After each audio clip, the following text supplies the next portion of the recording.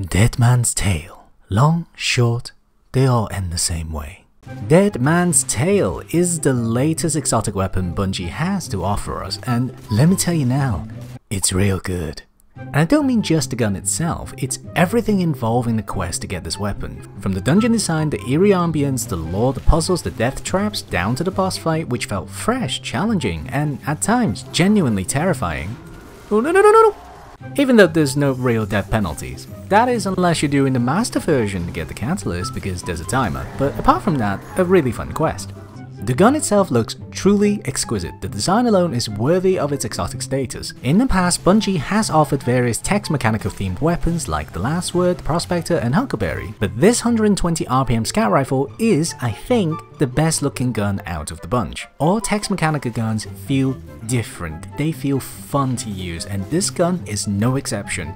The sight, the reloading, and the signature text mechanical flip, and that satisfying sound you hear after you pull the trigger, closely followed by "How is he not dead?" I'm so done with this game. Excuse me.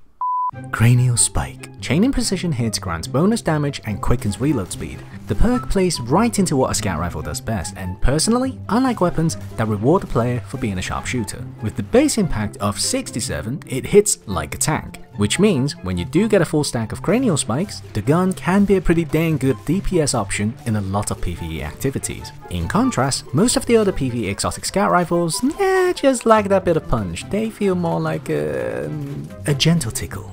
Know what I mean? Tickle. While seeing bullets getting loaded individually can feel pretty zen, I'm still going to recommend using anything that can speed up or outright remove that lengthy animation. Honestly, it gets old real quick. 1, 2, 3, 4, 5. Oh my god! So slap some reload mods or use an exotic like Ophidian Aspect when you're using this gun. Hang on a second, Pork. That sounds too good to be true. I feel like there's a big catch coming up. Maybe? Honestly, I don't feel like there's a catch, but there is a learning curve, specifically aiming. There is very little visual assistance when it comes to aiming this weapon. In fact, under certain lighting conditions, it's near impossible to aim at all. As a result, it's quite easy to miss that precision hit. The key here is to line your sight so that this part is on your crit target, and also avoid engaging an enemy against a bright background because you won't see shit. Just like the recently resurrected Hawkmoon, repeating the Presage quest will get you a random raw version of this weapon. The perk pool is actually pretty reasonable. For instance, you have 4 pull and 4th times the charm for PvE, killing wind, snapshot, moving target for PvP, and a variety of stocks and barrels available to further enhance your range, stability, handling, etc. It's almost like Bungie is trying to be nice to us. What are they trying to do? I mean, it's gotta be a troll, right? But no, it gets better. The exotic catalyst, which increases the rate of fire when you hip fire, at first doesn't sound that attractive until you see the part that says removes hip fire accuracy penalties. The penalty is referring to the decreasing accuracy when you fire any weapon repeatedly. Some people also call this effect bloom. The catalyst removes this effect when you hip fire, and the bullets will travel as accurately as they can, which means if you do miss, it'll be entirely your fault. You. Yeah, just you. The concept of an alternate fire mode that doesn't give synergy to its intrinsic perk was a bit strange to me at first.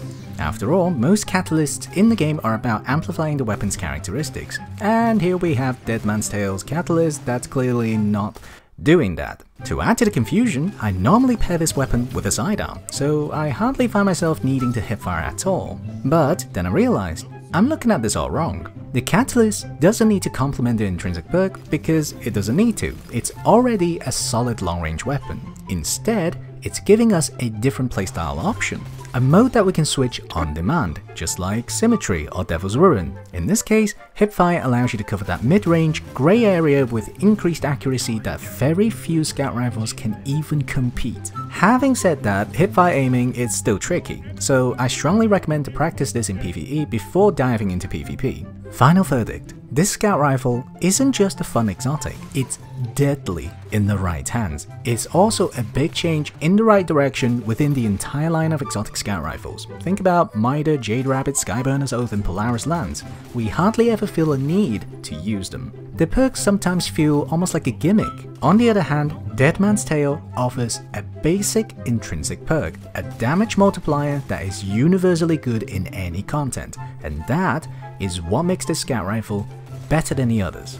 That and the 3 taps in PvP is so crisp. Bungie, I like this a lot. Phew, that was a long video, but we made it. Now, I know what you're thinking. Oh no, it's time to say goodbye again. But wait, I have news. In my last video, a subscriber really wanted me to do a Graviton Lance review, so I'm pleased to say that the review of G-Lance will be available tomorrow. So if you don't want to miss that review, just... And that really is it. Thank you so much for watching. If you have any suggestions on what I should review next, you can leave it in the comment section or you can get in touch with me on Twitter. I'll see you in my next episode.